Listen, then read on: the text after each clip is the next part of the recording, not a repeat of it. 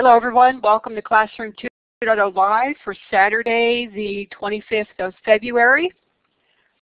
Today's special guest is Brad Spirrison for the topic Participate in Your Own PD. Your show hosts are Peggy George, I'm Lori Moffett, Tammy Moore, and Paula Noggle. Thanks to Tammy for doing the closed captioning for us. And if you want to use the closed captioning, remember it's a little icon in the audio-video panel. Click on that, you'll get a window with the text that's spoken. I'm now going to turn over the mic to Susie Higley, who's going to introduce Brad. Well, good morning. I'm so excited that we get to learn from Brad. Some of you may recall that we had him on for a session about a year ago, and I knew even then I had just begun to tap the many possibilities of things from Participate. And as I've used it more and more in the last year, I've just realized how valuable it is, and so have others. So Participate has even changed some things, added some things. I think it's one of the best ways to get information from a Twitter chat, whether you're in it as it goes live or afterwards. It's a great place to get the many resources. So Brad, an interesting background that's led him to Participate. He's the Director of Platform Innovation with Participate. He holds an MA in Communications and Media Ecology from NYU School of Education with a focus on the role of media and technology in early childhood education. He's based in Chicago. He's been an analyst who served as a regular contributor to ABC News, TechCrunch, Huffington Post, NPR, and dozens of other broadcast, print, and new media outlets. So I'm so excited that we have this opportunity and that Brad is joining us today. And Brad, I think there's going to be a newbie question for you to answer, and then you can take it away from there.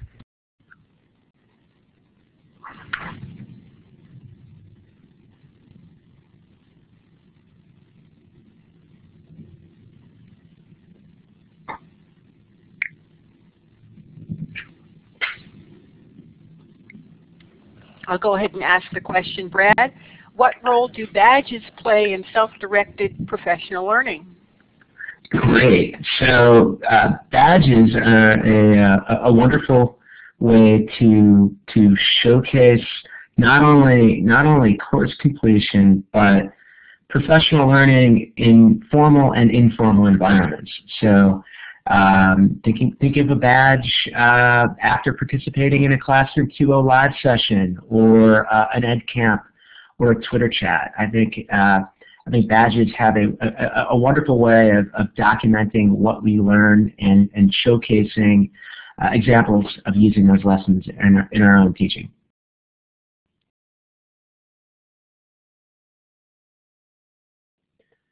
Wonderful. So I believe we're about to begin here. First off, thank you so much for welcoming me back to Classroom 2.0 Live. It has been about a year, and as we'll get through this presentation, we'll talk about some of the changes that we've made as an organization and kind of the depth of how we combine collaboration tools and things that we talked about a year ago, like what we do with chats and curating resources, discovering resources, and how that is now incorporated into more formal educator professional environment settings. So first off, Participate is a 30-year-old company. So real quick snapshot. A year ago when I presented here, Participate was a startup organization founded in Chicago, and we helped invent a lot of the chat tools and curation tools that I'll showcase. Subsequently, last May, we were acquired by a 30-year-old education company, previously known as VIF International Education, and our history with VIF is global oriented, a commitment to global education, and providing professional development tools and training around those competencies. And so what we've done since being acquired is bring this collaborative professional development approach to not only global education, but all types of educator professional development. One other thing I'd like to note about VIF Now Participate is that we're a B corporation. So what that means, that's a formal distinction where while we are a for-profit company, we have a very social civic mission, and our corporate bylaws really cause us to value sustainability, corporate commitment, partnerships, and so we think of our customers or anyone who engages us with as long-term partners, and that's part of our corporate ethic. So a little bit about collaborative professional development before I show you some of the things that we do at Participate. You can find it at participate.com. As I'm going through, most of what I'm talking about is free and easy for anyone to join. Please feel free now or throughout to go ahead and start participating. So the model, the philosophy, the approach we have for collaborative professional development is kind of like what you see here, where we think that the engaging in your own learning path and coming up with ways to find resources, discover resources, learn how to collaborate with your peers and your professional learning community are skills unto itself that are professional development oriented. And so what we do is provide a suite of tools that allow you to do that. And again, part of our company's heritage and a lot of what I'll showcase as examples on Participate is in the realm of global education. So for 30 years, Participate has partnered with schools across the country and largely in North Carolina, where the company is based, to bring educators from all over the world into classrooms to teach, to share global competencies, to be involved in dual language programs. And what we've done over the years and over the decades is also develop programs to help schools, regardless of whether or not they have Participate teachers, teach global competency skills and dual language skills. And so while we're a professional development company for all disciplines and all types, we definitely have a large heritage in global learning. So what I'm going to do here now is change to a live demo of the service. I'm going to go to Application Service. It says Shared Desktop. I don't yet see my browser, but my browser is now up, and there we go. So I'm going to do that. I'm going to press Share, and I'm going to trust that if you can't see what I'm seeing, someone will certainly let me know.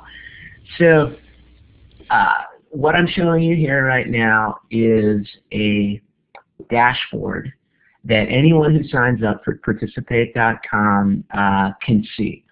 And this is a really good snapshot of a few of the features that I'm going to dive into more extensively. Some of them we talked about a year ago, whether that's collections and certainly chats that most folks have heard about us. But what I'd like to do is quickly review those components while also illustrating and showcasing and sharing how they're incorporated into online courses and more formal professional development, peer review programs, and ultimately ways that educators and administrators can track and showcase their own work throughout the platform. So like any social network and platform, we obviously have a tool where we can kind of say who you are, provide a bio, provide links. Here we're showcasing collections, badges, and courses that you have done on the platform. I'll dive into courses momentarily. Here's an example of a course we do in collaboration with the Edcamp movement and various Edcamp organizers all over the country, and I'm going to dive into the structure of that momentarily, as well as collections that we've talked about in recent years. And you think about a collection as a kind of a Pinterest board for educational sharing, where you could take resources that you find to participate, you find elsewhere online, or you upload as files, and create workspaces where you and other collaborators can really discuss resources that are relevant to your classroom, to your learning. Chats I'm going to dive into a little bit more, but many of you know that what we show and showcase is hundreds upon hundreds of educator chats. And here's a calendar, even chats this morning, and we're also, I think, showcasing all of the resources that are shared this morning at Live Classroom as well. So anytime someone tweets hashtag Live Classroom, we'll be aggregating those tweets as well. So let me now show you how all of this comes together while giving you an idea of the professional development course structure.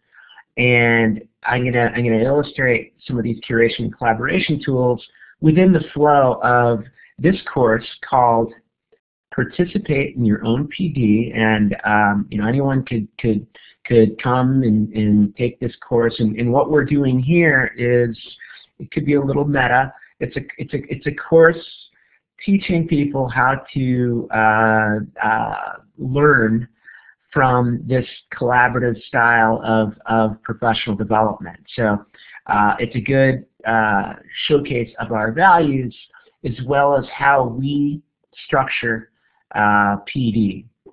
So we use an inquiry-based process. Remember, participatory professional development, where our courses are about the investigation process, and through that process of discovery and learning, and we have various checkpoints where you can document what you've learned in order to then synthesize those lessons and thoughtfully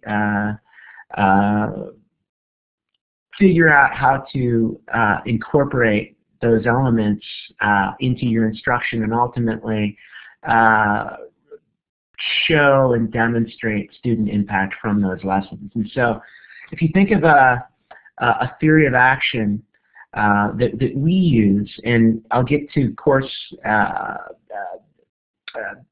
creators and third parties, and no one's beholden to use this theory of action, but our approach on this platform is such that teacher learning impacts classroom practice, impacts student learning. So I'll say it again: teacher learning impacts classroom practice, impacts student learning. And so our mindset throughout courses that we publish here at Participate, and that other schools and districts that we partner with use this style to reorganize and rethink a lot of their own professional development programs. And so, as you see here, one of the elements here is creating a collection. So I spoke and showcased briefly what a collection looks like. Now what I'm going to do is demonstrate how one could create a collection using the Participate platform. So I'm here, I'm going to New Collection, and I'm going to go Classroom 2.0, I don't know how to type, live demo, and put save. And now this is the beginning of my workspace. So what I can do here at the onset is think through. Let's say that I am planning a class on, or a lesson on using Minecraft in the classroom for digital citizenship, or whatever the case may be. First of all, as I'm working on this, I want to designate visibility. So like Google, YouTube, you could make it so something's public, anyone with a link could view, only I can view. And as you're working on it, you could modify those settings along the way. You can add tags for discoverability within your professional learning community, school, district, and you can enter a description. So this is a lesson on Minecraft, and your tags might be Minecraft middle school digital citizenship, as an example. So now what I want to do is I might have a few resources in mind that I want to use. So what I'm going to do here is click Add Resource. Go, in this case I'm showing a link from iTunes App Store for the Minecraft Pocket Edition. I'm going to add a resource, add a link, and boom, here it is with all of the screenshots and metadata. Now, Minecraft knows it's incredibly popular, but if I wanted to use my own description, maybe start with this or Android PC version, I can make my own description that shows up here. I can edit the resource and provide more extensive information for grade levels. I could add additional tags, spatial reasoning, mathematics, all the different ways one might be able to use Minecraft in the classroom. I could submit. Let's say I also have a video about connecting classroom mode for Minecraft. I add that resource. So anything that's URL accessible, you can do, similar to Pinterest and LiveBinder and a lot of other platforms, curation tools.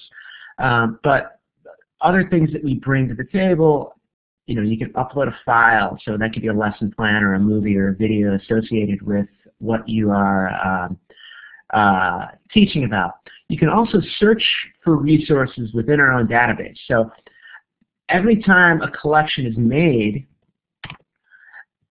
at Participate, or we from time to time hire expert reviewers to do deep evaluations, and we're also tracking things that come from Twitter. So here are examples of, here's Minecraft, and so I've already had the Pocket Edition, but if I didn't, I would have access to reviews, evaluation rubric, other tags, and in this case a principal in Indiana talking about how he advises Minecraft in class. And you can also see collections from other individuals and say, ooh, Spencer Riley has a pretty extensive collection of lesson plans, teaching, ancillary resources for using Minecraft. You know what? I want to actually click these, save them, add them, and then I can go back, and at a later point in time, I can view all of those. I could at any point alter the order. I can delete something, and I think pretty powerfully I can also now invite at any point others into, there's Peggy.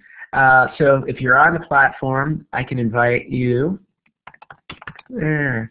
Please help with suggestions to collaborate on something. If they're not already on participate, a simple email similar to how you would invite someone with a Google Doc, and then Peggy or others who I invite into here can add their own resources. You could have a small work session. This can be done at conferences with dozens of people, and you can also have private conversations that only those invited to the collection can see. So I put Peggy on the spot. She probably didn't know I'd be inviting her, but if she gets this, you might see her correspondence and other correspondences, and then along the way you can also very easily share via email, embedding into a blog or a learning management system, collections. And I can also subscribe to a collection, so if I want to have updates on new resources added, that's another piece of what we do. So there's the collection component. Let's go back to the course. So now think about the participatory structure of a course where, okay, not only am I learning, I'm not necessarily taking a test, and I'm not just writing my reflections, but now I'm taking resources around a particular subject, a particular discipline, and then I'm describing how I might use that in the classroom.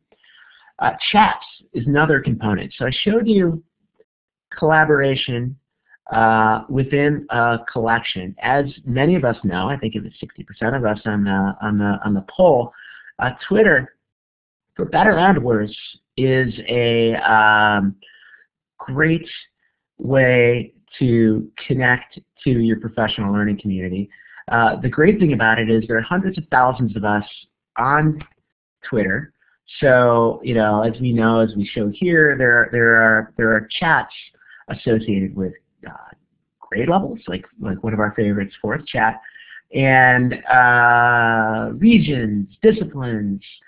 Here is a chat on using Minecraft in the classroom. So what I'm showing here is a page specific to participate that takes all of the conversations occurring on Twitter, but I'll use a techie term, remediating them for an educator-oriented atmosphere, meaning that right now all you're seeing on this page is things associated with the hashtag #MinecraftEDU.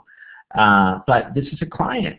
So at any point, if I wanted to participate in a Minecraft EDU chat, I'm down here. One of the benefits is we'll automatically add the hashtag in terms of you know, anything that you see and tweet. You can do everything else. Me as a moderator have these other tools where I can flag spam or ban a user. And what I'm doing here is seeing resources that were shared in Minecraft, and I can drop that into any collection that I made. So what I'm doing at this point is taking resources that were shared publicly during a chat and including them in something that I want to go back to and learn from. A few other things that we do: upcoming chats for Minecraft. You can see how many participants over a period of time, who the moderators are, and then we automatically generate transcripts based on every chat on our system. And these are not only schools, not only chats, but schools and districts also have their own chat environment set up.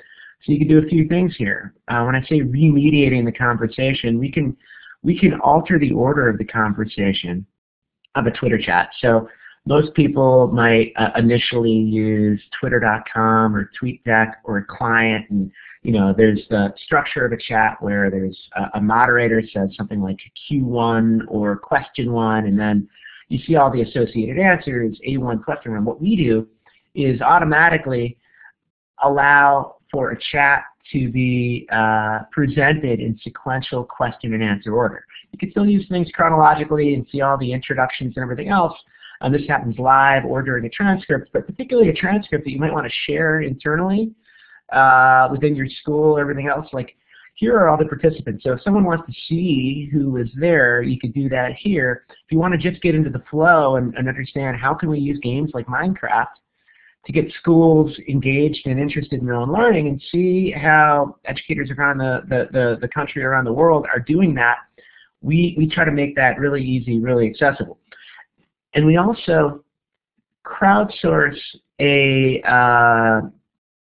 collection of resources based on all of the different apps, videos, websites that were tweeted alongside Minecraft EDU, in this case on February 21st between 7 and 8 o'clock.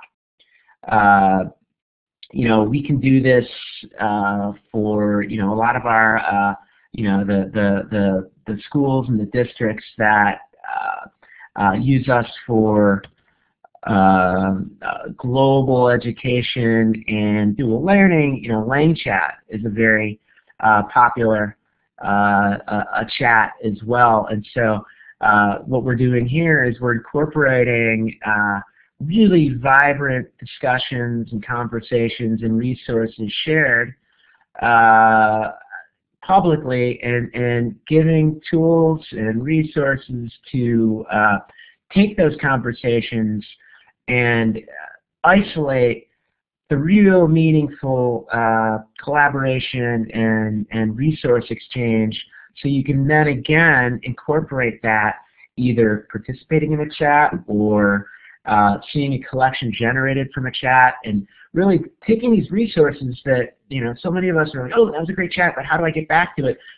We try to give you a place to not only automatically curate them for you, but then give you a workspace to say, well, I started using digital citizenship, and I saw this great exemplar on YouTube, and I saw a lesson plan by Spencer Riley, and here's now how I'm doing it, and here's my reflection, and here are other resources that I'm finding. And so, again, investigation, synthesis, and reflection. And what I'm going to do now, and I told you and showed you how to invite collaborators. And so we talked at the onset about the badging component, where how are badges, how should badges be used within professional development? And completing a course like this will allow you to submit a collection and a reflection.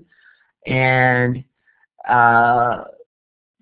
at the onset, what I'm going to do is show you an example of a badge that could be generated. Here's one on course design, where here's what I've done. Here are the different things that I've used. Here's a collection that basically shows what I've done for course design, and those annotations and other things are part of my learning experience. Here's the outline to a course, and here's a very brief reflection I use to illustrate kind of what you do to earn a badge. And what we have structured is a way now through online courses and then the micro-credentialing, so you can envision a world now where going to an Edcamp generates a badge. And this badge, depending on your school, district, or partnerships that we have, you can get PD for going to the camp and taking a course alongside that camp. Now, our badging structure has a number of different paths.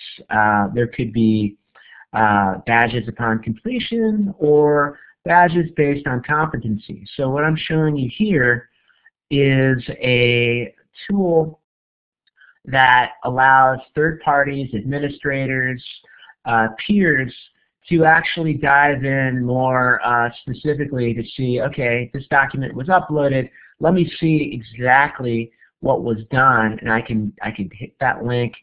I can basically decide whether or not the work submitted through this platform, in this case a badge was awarded, but here's a peer review lens that says, okay, I'm only going to assign a badge or credit once a third party or peer reviewer deems that a competency has been achieved. And then for schools and districts who use the platform, you get great reporting mechanisms. So, if you want to look at a horizontal 360-degree view of, a school on our platform using professional development, and then view individually to individuals, kind of like what you've seen on the profile, what I showed on my profile, not only course completion but collections made, badges earned. You can now see how things that we talked about a year ago in terms of professional development are now incorporated into all of these different courses. And I'm going to show you a pretty extensive list here of courses that schools and districts, as you can see, there's a considerable amount of global education courses that we work with, but more recently third parties like Convergence Design Labs have developed courses, and we create courses like Participate in Your Own PD and others. You can just see a lot of this is now an admin view of a lot of basically all of the courses that we have available. If you want to see separately a marketplace of courses that are now any third party could now come to us and say, this my name, my identity is a course that launched this week out of the Santa Clara Office of Education, where they want to create a course associated with the names and pronunciations of students, and how that really promotes respect and awareness and cultural empathy throughout a school, throughout a place. And here's a way I can sign up for a course for free, and there we go. Anyone can take this right now and participate, as well as other courses that a marketplace. P21 is a partner of ours with courses around the 4 C's, Edcamps, as I mentioned, and increasingly now third parties are creating courses that anyone could use, and then on a private basis or on an enterprise basis, schools, districts, and other educational organizations are creating their own PD or licensing our global PD and some of our other programs that take advantage of a lot of these different competencies. Finally, I want to show you a way for, just give you an idea of how we're integrating these elements, and so you and your peers and your schools and your districts can use the platform to create their own professional development courses through Participate. So it's a quick, this is called our course creator, where you could see a really elegant, rich text editor where you can start doing content blocks of your lesson and begin creating a course. Either taking an existing course and putting it on the platform, or taking a course where you want to incorporate videos. You want to have a series of interactions to say, like a checkpoint, like the collection in the chat that I told you about. Or if you want to embed a collection, like what we've done. And so, if I want to say that this Minecraft EDU collection now should be part of the course, I can do that. So there's probably 1.5 million other things that I'd love to share and showcase with you, but I really look forward to hearing and learning from all of you on the webinar this morning, and I would open it up to questions at this point.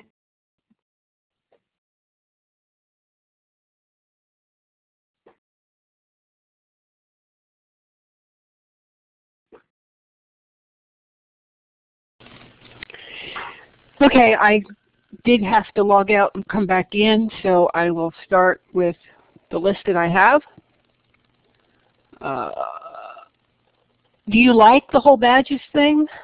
In some cases, this person says she's got a friend who's an adjunct at a local college,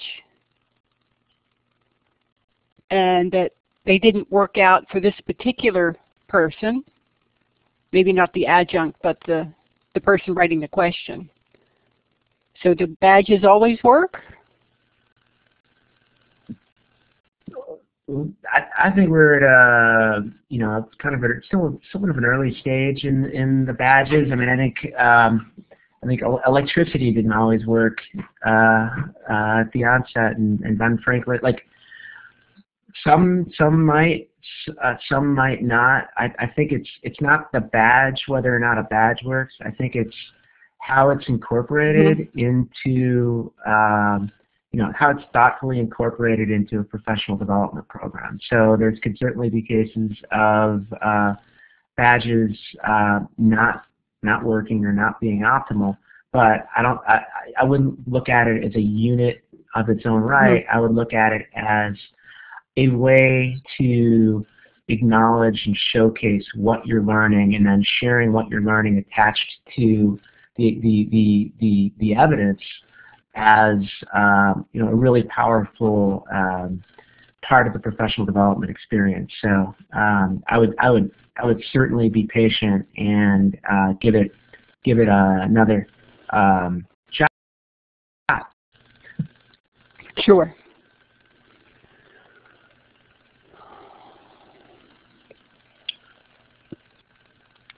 And so I'm looking at some of the chats on here, and it's great to hear all of this. I mean, if there's any particular component of what I showed this morning that you'd love to learn more about, I can dive in further.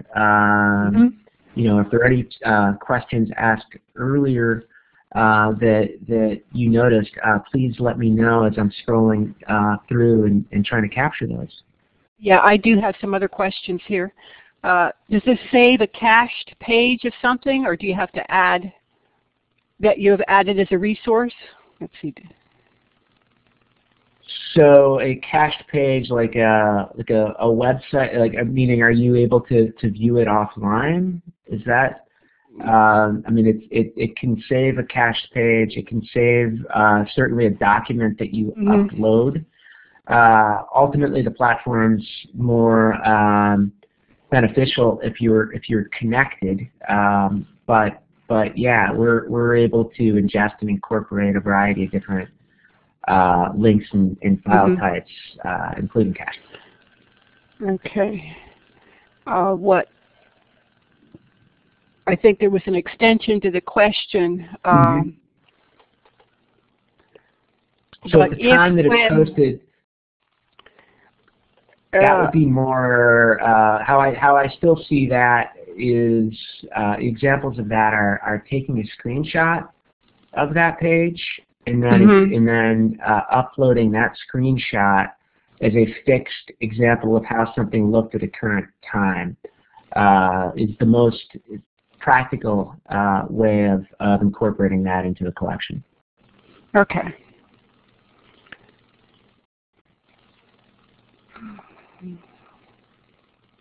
Can someone ask to be invited to become a contributor to a collection? Yes, so you can subscribe to a collection, and by subscribing, the collection creator can invite you to that collection. It's certainly in the near future the ability to overtly ask to be invited is something that we've heard and something that we will enable.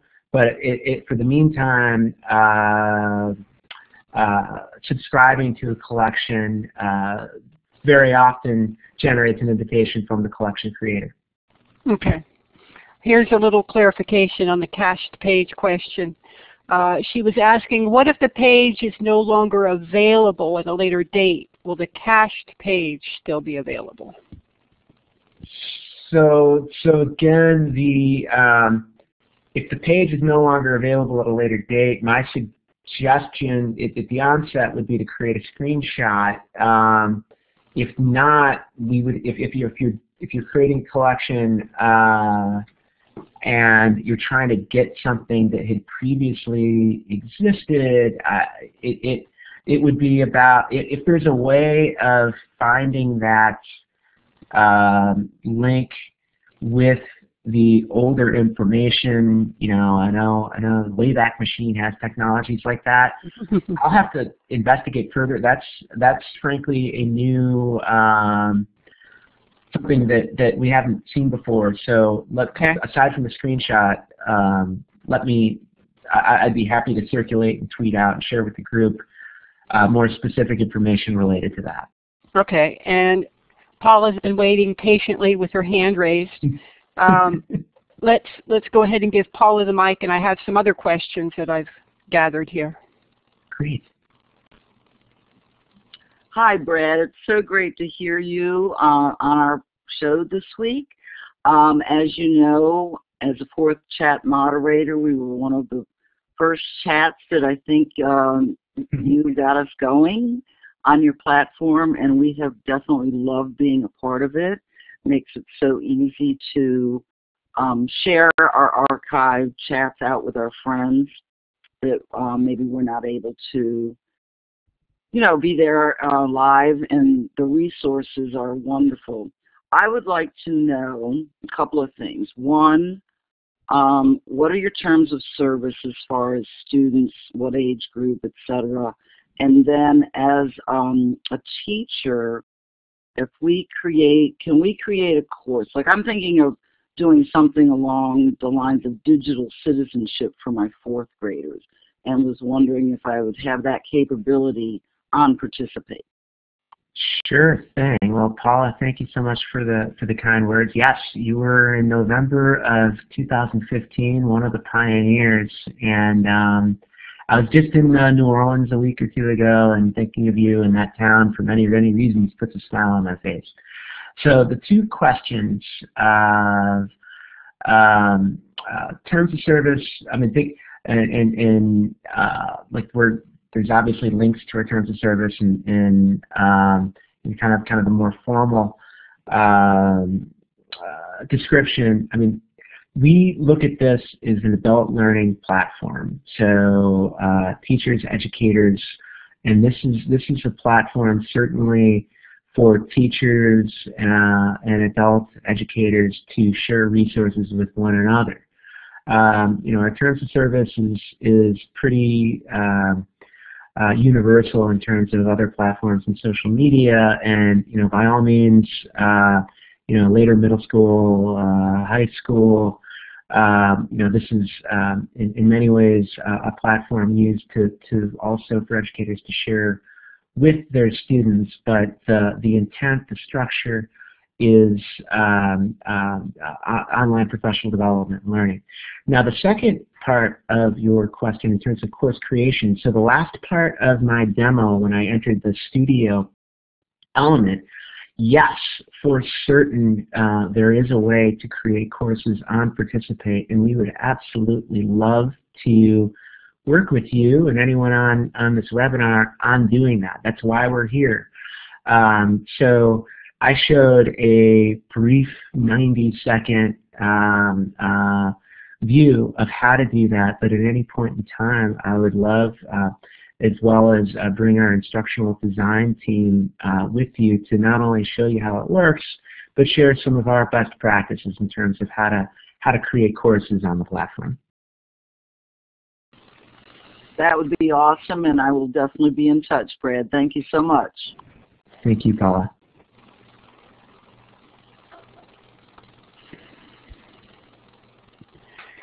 Can you find resources that have been vetted by a particular reviewer, such as Monica Burns? Is there a way to search by reviewer? Yes. So Monica is a longtime expert collaborator of participate, and you can see when you could see in search. Remember when I showed you under collaboration and other ways to find individuals like Monica, you could see the collections of resources that she has made, and then when you search for resources, you can also see the individual or multiple reviewers of those resources. So Monica in particular has probably reviewed 1,000 plus K through 5, iOS, Android applications. So there's a few different ways to see who the reviewer is of a given resource, as well as looking at their profile page to get an idea of all the collections that they've created and all the associated resources within those collections. Great.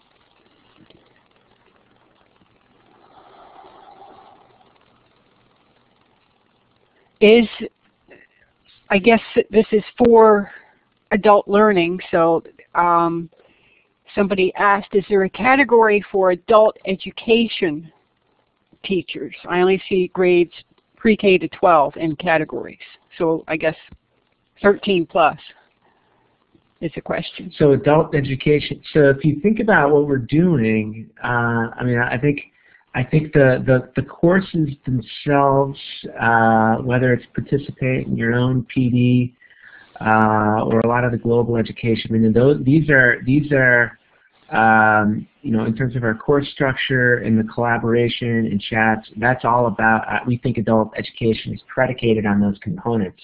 If you're talking about searching for resources, applications, videos, websites, etc. The vast majority of our library are, you know, in those cases, resources that adult educators should use in their classroom, as well as other articles and presentations and videos where teachers can share with other teachers what they're doing. But I'm hopeful if that answers your question, that there's a few different ways, but a lot of our resource library is specific to how teachers can use tools for pre-K through 12. Okay. Peggy asked, could you demonstrate how to do that search or searches for Monica Burns vetted resources, just as an example, so people know how to do that? By all means. Let me go to application sharing. I'm going to go here. And that's for Monica Burns as a reviewer. As a reviewer. So I'm going to see. I know that Monica's done a bunch here. So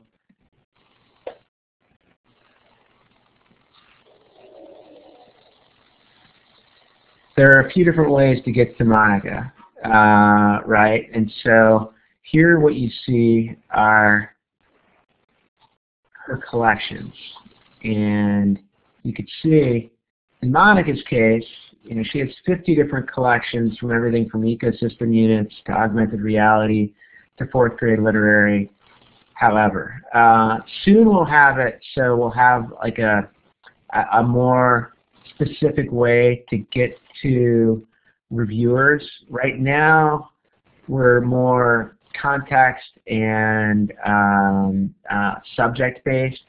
So, meaning that, you know, if you're looking for a particular keyword, like what I did here with fractions, you're going to see a bunch of different reviewers, whether it's Monica or Spencer or others, and our tools are structured so it's keyword oriented, it's content type platform, and then you can of course browse by all of these elements in Common Core. So in answer to your question, it's probably involves an additional step to find the actual individual, but if you know someone's on here, you can find them that way and then see all the collections that they've made. but the more specific viewer search, Peggy, that you're talking about is in the works, but for a variety of reasons, we're structuring this as more keyword and subject based rather than individual based at this point. Okay.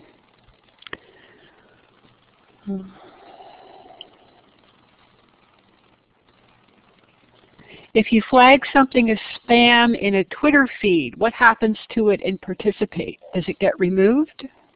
So it doesn't automatically get removed in Participate, but as I showed you earlier, Participate has a way of flagging for spam and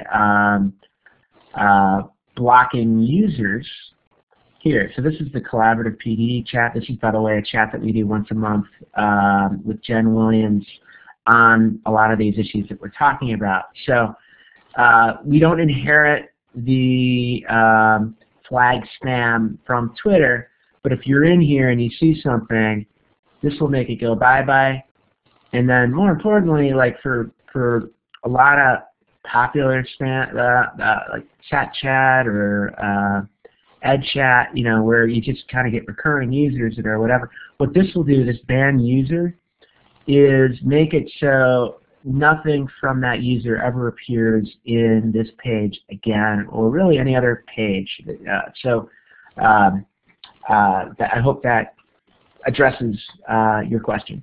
I think it does. Awesome. Oh, here's one about Edcamp. How would educators use Participate on the actual day of an Edcamp? By starting a collection or just by using the Twitter hashtag?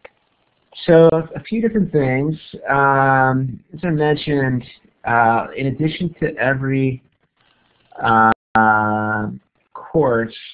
every chat, we have essentially every Edcamp indexed. And so what we do here, and now increasingly Edcamp organizers know, and so in this case Edcamp Miami, which took place last November, the day of an Edcamp, everything that's being shared is now captured. Yeah, everything that's being tweeted around Edcamp Miami is now captured. And so if you want a quick index of the resources that were shared in that day, you can just go here into, you know, view full resource collection. So we're again archiving and aggregating all of the different resources and conversations, and so you could see, you know, in many ways a back channel, like you're on site, but the conversations are of course also taking place on Twitter. And then during the actual Edcamp, again, we recommend, and we've developed a course in concert with Edcamps, where you could kind of, you know, you could use these different checkpoints and say, okay, I'm at the Edcamp, and you know, I'm in this session, and I heard this great coding tool, and I want to go ahead and create a collection around that and other things that I'm learning. And so these are some of the early examples of what you can do with an Edcamp. You know, again, curating and archiving what was seen and heard, and then giving you a workspace to personalize your own experience and document what you've learned throughout the day. Great. So this is an extension of that question. So if we organize an Edcamp, we should add it to Participate?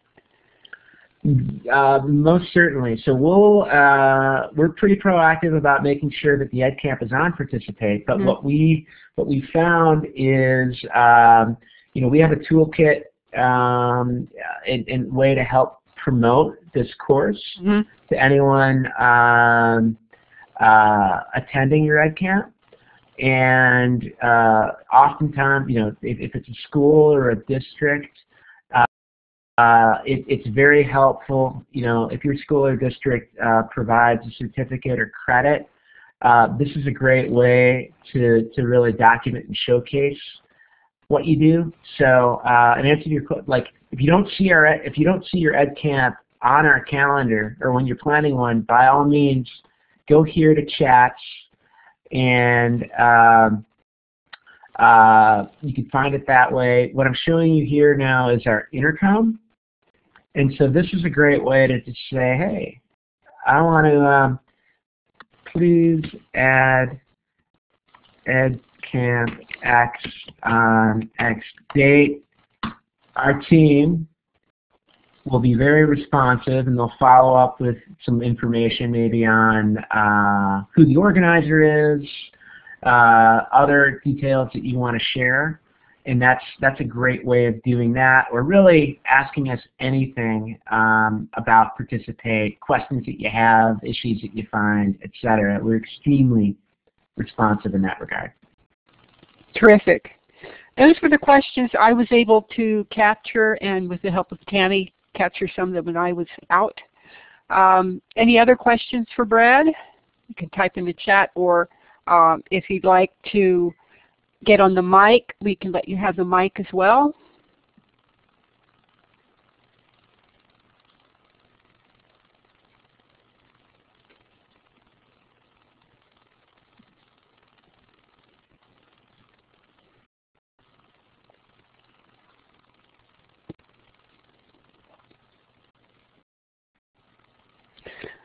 Okay, I think I'm going to turn the show over to Peggy, who will, I think, tell us about our upcoming shows.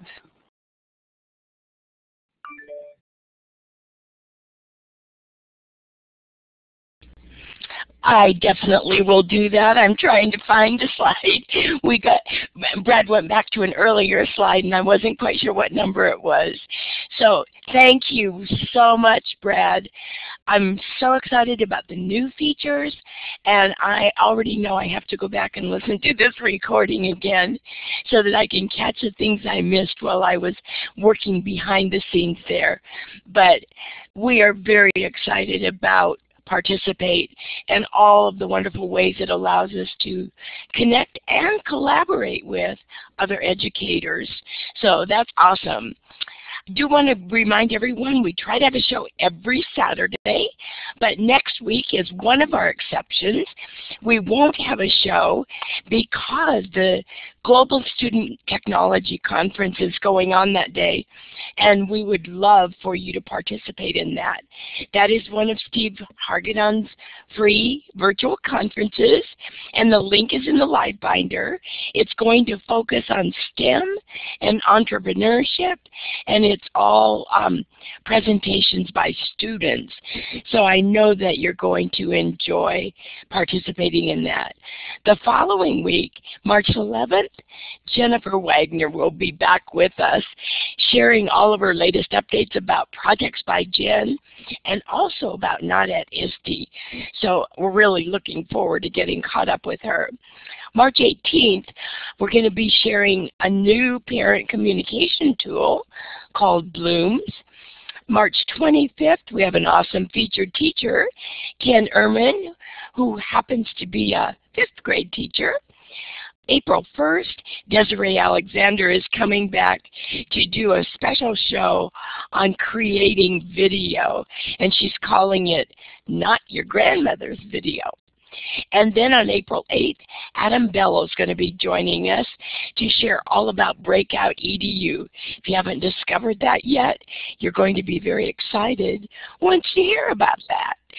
So just to show you the Learning Revolution link and our closing slides, Lori, go ahead and take us out. Thanks, Peggy.